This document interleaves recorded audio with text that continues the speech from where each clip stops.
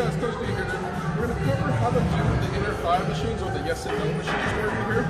So again, weight stack, weight pin, whatever weight you want, the desired rep scheme that you're doing. The one thing to note is this machine is already appropriately set up for you to do it correctly. So you don't have to do anything wrong or different that you see on Instagram normally.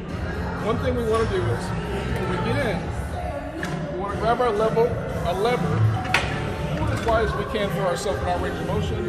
You want to make sure that you put your thigh on the pad and make sure that your knee and your ankle are already in the same line here. Once they're in the same line, this is going to make the machine actually harder for you. So you don't need to put your leg out here. You actually need to make sure that these guys are connected underneath each other.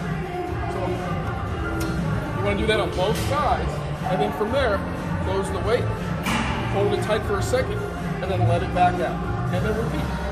And that's about all you have to do there.